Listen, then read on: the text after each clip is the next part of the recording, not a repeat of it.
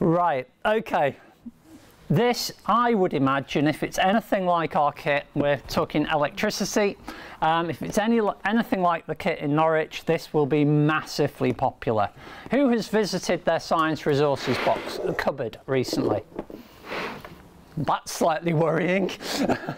But anyway, last time you went to your science resources cupboard, who went to think, I know, we'll go and find some stuff for circuits? And maybe you were lucky and you found 10 cell holders. You got them all out, didn't have any batteries.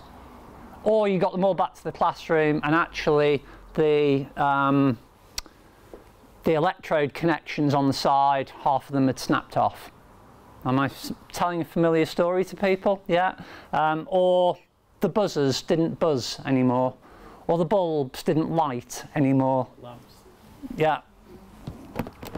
Here, in beautiful little boxes, these are much nicer than the Norwich ones.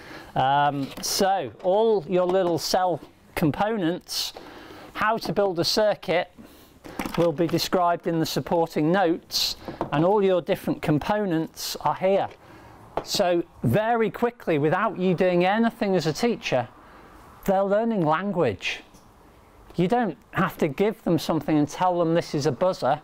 They can come up and they can find the box that is a buzzer. They can pick a buzzer. Why do you have to give it to them? To build a circuit.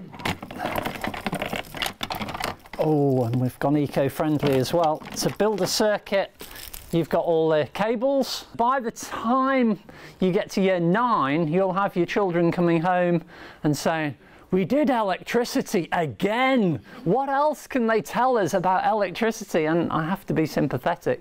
The development, because you guys in year 6 are desperate to stretch, you're more able, you've probably gone and stolen the thunder of the year 7 teacher who actually wants to take them to the next level. But you've gone and done it anyway. So by the time they're in year 7, they're bored. By the time in year 9, they're finished. They don't want to see another circuit ever again. And then they'll modify the GCSE in the year that your children sit it and drop circuits altogether.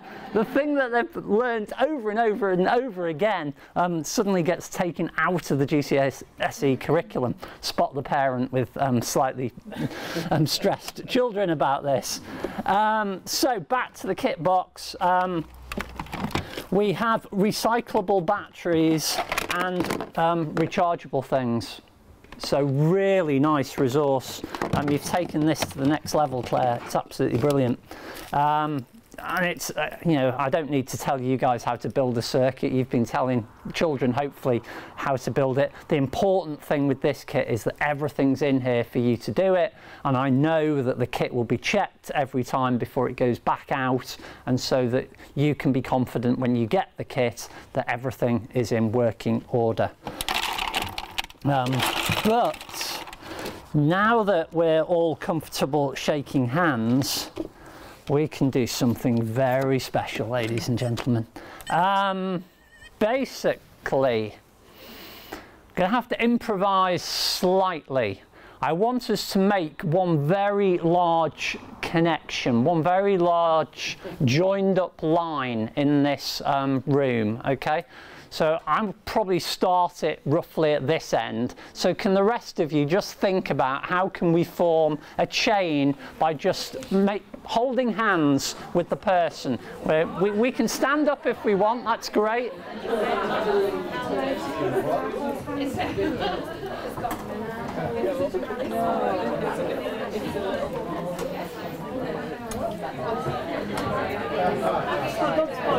Sorry. I've never done it before, so I'm very excited. Right, okay, we're going to hold hands here. Right, okay, so at the moment just hold hands, okay?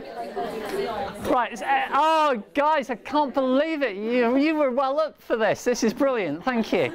Right, so there's not a lot happening, is there? Oh, the circuit's not complete, that's perfect.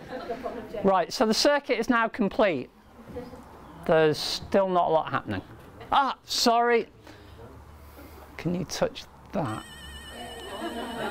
Right, one person. That's cool. That is a most magnificent thing. Just a beautiful thing. So if you hold it singularly, you complete the circuit. So it goes through you, basically, the current. Okay? But you can extend it by having two people.